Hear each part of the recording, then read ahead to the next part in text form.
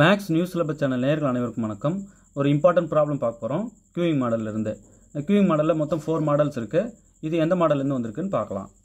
If lambda equal to 6 per hour, mu equal to 4 per hour and capital N equal to 2, find the probability for no customers in a single server finite capacity model. தெளிவாக இதிலே சொல்லிட்டாங்க single server finite capacity மாடல்னு. அப்போது இதில் நான் 4 மாடல்ஸுக்கும் formula உங்களுக்கு display பண்ணிட்டேன். இப்போ இதில் பார்த்தீங்கன்னா single server finite capacity model.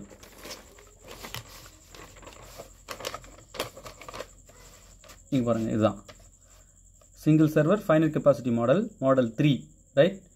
Traffic intensity row பாருங்கள், லேம்டா பை மியூ. ஓகே, இப்போ இதில் P0 வேல்யூ இதில் நமக்கு இதான் கேட்குறாங்க. P0 equal to 1 minus rho divided by 1 minus rho power n plus 1. So இந்த மாதிரி எந்த மாடல் ப்ராப்ளம் வந்திருக்குன்னு முதல்ல கண்டுபிடிக்கணும். அந்த ப்ராப்ளமில் என்ன கேட்குறாங்கன்றத புரிஞ்சுக்கணும். புரிஞ்சுக்கிட்டு கரஸ்பாண்டிங் ஃபார்மில் நம்ம மைண்டில் தானாகவே தோணணும். ஓகேவா? சரி, இப்போ இதில் என்னென்னலாம் கொடுத்துருக்காங்கன்னு பார்க்கலாம். அரைவல் ரேட்டு டேரெக்டாக கொடுத்துட்டாங்க. லேம்டா ஈக்குவல் டு 6 பெர் ஆருக்கு இருக்குது. மாற்றி கூட கொடுக்கலாம், மினிட்ஸில் நம்ம ஆருக்கு கால்குலேட் பண்ணிக்கணும். இப்போ அடுத்தது மியூ கொடுத்துருக்காங்க 4 பெர் ஆர். ரெண்டுக்குமே வந்து பார்த்திங்கன்னா யூனிட் சேமாக இருக்குது. ஸோ ஒன்றும் பிரச்சனை இல்லை. அடுத்தது n வேல்யூ 2ன்னு கொடுத்துருக்காங்க. ஓகே, இப்போ என்ன கேட்குறாங்க? Find the probability for no customers in A single server finite capacity model. Find the probability for no customers in the system. இப்போ என்னென்னா டைரெக்டாக P0 கேட்குறாங்க இல்லையா? So P0 equal to 1 minus row divided by 1 minus row power n plus 1. இந்த மாடலுக்கு P0 value தான். ஒவ்வொரு மாடலுக்கும் P0 value உங்களுக்கு தெரியணும். ஓகே, சரி. ஃபஸ்ட்டு 1 அப்படியே இருக்கட்டும். மைனஸ் ரோன்னா என்ன ஆல்ரெடி உங்களுக்கு சொல்லியிருக்கேன். ரோ வந்து traffic intensity lambda by mu, right. இப்போ இதில் லேம்டா எவ்வளோ 6 பை மியூ எவ்வளோ 4. இப்போ இதை கட் பண்ணிக்கலாம் 2 டேபிளில். 3 டைம்ஸ் 2 வந்து 6, 2 டைம்ஸ் 2 வந்து 4. அப்போ 3/2. நமக்கு இந்த டிராஃபிக் இன்டென்சிட்டி ரோ வந்து 3/2. ஓகே, இப்போ இதில் கொண்டு வந்து சப்ஸ்டியூட் பண்ணிடலாம். ரோ இருக்கிற இடத்துல 3/2 divided by 1 minus row value 3/2 whole power n value 2. அவங்க டைரெக்டாக கொடுத்துட்றாங்க பாருங்கள் எல்லாத்தையும். 2 + 1, ரைட். இப்போ இதை சிம்பிளிஃபை பண்ணிடலாம். 1 minus 3/2 divided by 1 minus 3/2 whole power 2 + 1 3 ஆகிடும், ரைட். ஓகே, இப்போ இதை நியூமரேட்டர் சிம்பிளிஃபை பண்ணலாம். ஜஸ்ட் இந்த 2 எடுத்து 1ஓட மல்டிப்ளை பண்ணி 3 மைனஸ் பண்ணிடலாம். அப்போ 1 × 2 2. So 2 minus 3/2. இது வந்து நியூமரேட்டர். டினாமினேட்டரில் 1 மைனஸ் இந்த 3 கியூப் வந்து 27, 2 கியூபு 8. இந்த கியூபை வந்து ரெண்டுக்குமே பிரித்து கொடுக்குறேன் உள்ள. ஜஸ்ட் இந்த 3 கியூபு 27, 2 கியூபு 8. ஓகே, இப்போ டினாமினேட்டரும் சிம்பிளிஃபை பண்ணலாம், நியூமரேட்டரும் சிம்பிளிஃபை பண்ணலாம். 2 மைனஸ் 3 எவ்வளோ -1/2. இது வந்து நியூமரேட்டர். அடுத்து டினாமினேட்டரில் ஜஸ்ட் இந்த 8 எடுத்து 1ஓட மல்டிப்ளை பண்ணி 27 மைனஸ் பண்ணுறோம். So 1 × 8 8 minus 27 divided by 8, right. அப்போது இங்கே நியூமரேட்டரில் -1/2 இருக்குது. டினாமினேட்டரில் 8 மைனஸ் 27 எவ்வளோ -19/8, ரைட். சிம்பிளிஃபிகேஷன் தான் இங்கே வேலையே, வேறு ஒன்றும் இல்லை. இப்போ என்னென்னா நியூமரேட்டர்லேயும் மைனஸ் இருக்குது, டினாமினேட்டர்லேயும் மைனஸ் இருக்குது. கட் பண்ணிடலாம். இப்போ நியூமரேட்டரில் 1/2 இருக்குது, 1/2 இருக்குது. டினாமினேட்டர் நான் என்ன பண்ணுறேன், ரெசிப்ரோக்கலாக எழுதுறேன், இன்ட்டு போட்டு. இப்போ என்ன ஆகிடும்னா இந்த 19/8 வந்து 8/19 ஆகிடும். So 8/19, right. இப்போ இதை கட் பண்ணலாம் இல்லையா? 4 டைம்ஸ் 2 வந்து 8. அப்போ நியூமரேட்டரில் 4, டினாமினேட்டரில் 19, ரைட். இதை கட் பண்ணணும். இப்போ இதை பாயிண்ட் வச்சுட்டு ஒரு 0 சேர்த்துக்கலாம்.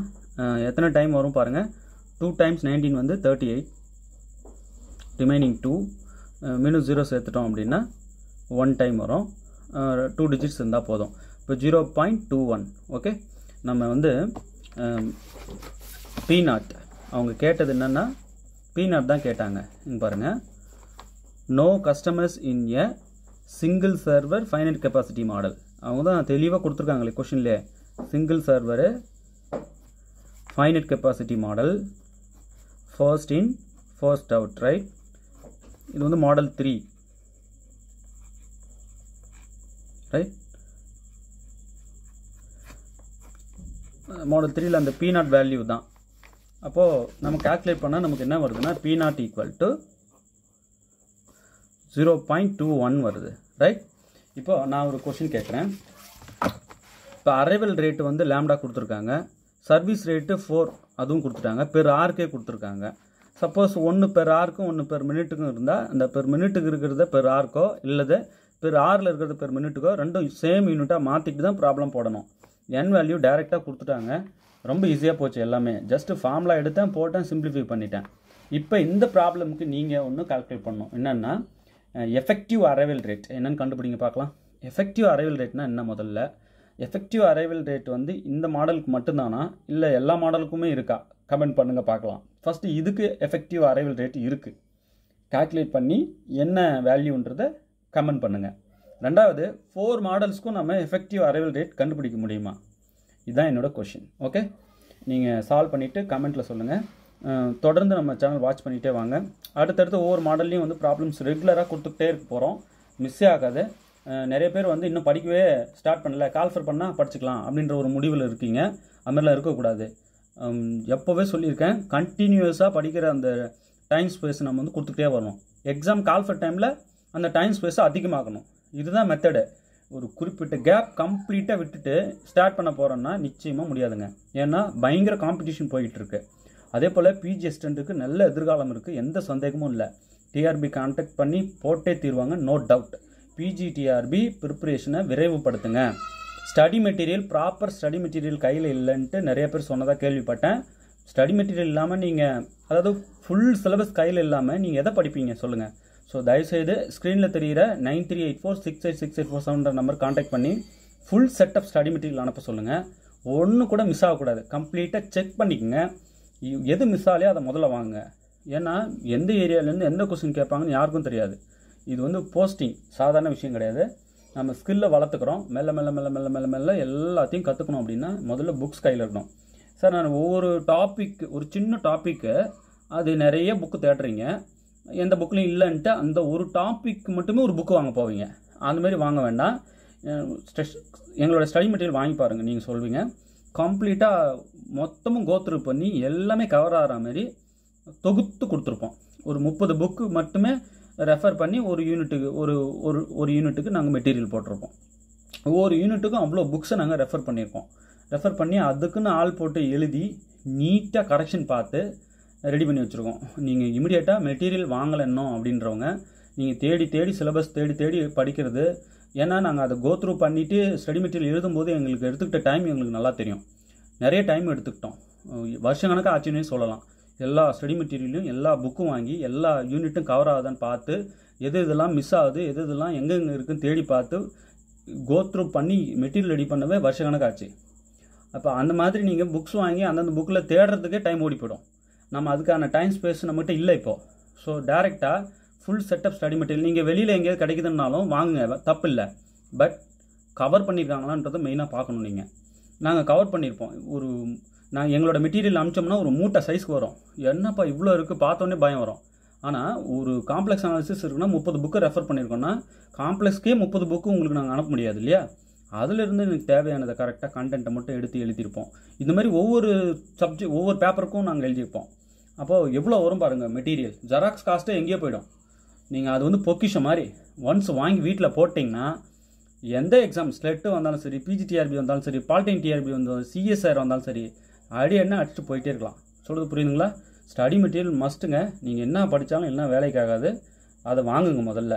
அதெல்லாம் படிச்சுட்டவங்களுக்கு இப்போ இந்த ப்ராப்ளம் பார்க்குறீங்கன்னு வைங்களேன், அதெல்லாம் ஃபுல்லாக படித்து முடித்தவங்க, சார் இது ஒன்றுமே இல்லை சார், இதெல்லாம் எங்களுக்கு நல்லா தெரியும் அப்படின்வீங்க.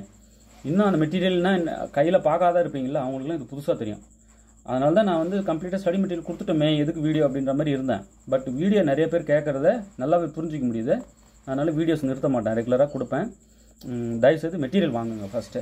அப்புறம் இந்த இயர் சொல்யூஷன்ஸ் எல்லாத்துக்கும் இயர் சொல்யூஷன்ஸ் போட்டோம். மோஸ்ட்லி 1-2 இயர் ஏதாவது மிஸ் ஆகலாம், அது கூட விட மாட்டோம். இன்னும் ஒரு 1 வீக்கில் அதையும் போட்டுடுறோம். Year solution, solved solution papers ஃபுல்லாக கம்ப்ளீட்டட் சால்வ்டு. இப்போ 2011, 12, 12, 13, 2015, 16 இந்த கொஷின் பேப்பரோட டீட்டெயில்டு இருக்கா, ஃபுல் செட் இருக்கா, அப்படியே எதுவுமே மிஸ் ஆகாமன்னா போட்டோம். தனித்தனி புக்லெட்டாக போட்டிருக்கோம். நீங்கள் அந்த 9384686847 நம்பர் காண்டாக்ட் பண்ணி ஜஸ்ட் சால்வ்டு சொல்யூஷன் புக்லெட் வேணும் இந்த இயர்து அப்படின்னு சொன்னீங்கன்னா அப்படியே ஜெராக்ஸ் பண்ணி உங்கள் அட்ரஸ்க்கு ஃபோர்ஸ் பண்ணி விட்ருவாங்க. புரியுதுங்களா? ஸோ மிஸ் பண்ணிடாதீங்க. எல்லாத்தையும் வந்து கம்ப்ளீட்டாக நீங்கள் வந்து மெட்டீரியல் முதல்ல கையில் வச்சுக்க ட்ரை பண்ணுங்கள். ஓகே, இப்போ நான் என்ன கேட்டேன்னா அரைவல் ரேட்டு ரைட்டு, அது என்ன எஃபெக்டிவ் அரைவல் ரேட்டு கண்டுபிடிங்க பார்க்கலாம். நீங்கள் மெட்டீரியல் வாங்கி படித்தவங்களுக்கு தெளிவாக அது தெரியும். தெரியாதவங்க தயவுசெய்து அது புக்ஸ் ஏதாவது ரெஃபர் பண்ணியாவது எஃபெக்டிவ் அரைவல் ரேட் கண்டுபிடிக்கிற ஃபார்முலா என்ன, அந்த ஃபார்முலா இதிலே இருக்குது, இந்த சீட்லேயே இருக்குது. நான் சொல்லலை, சஸ்பெண்டாக உங்களுக்கு அதை ஒர்க்காக கொடுக்குறேன். கால்குலேட் பண்ணிட்டு இமீடியட்டாக எங்களுக்கு தகவல் தெரியப்படுத்துங்க. ஓகே, உங்கள் நல்ல ஆதரவு கொடுத்துக்கிட்டே வாங்க. தேர்வில் வெற்றி பெற வாழ்த்துக்கள். தேங்க்யூ.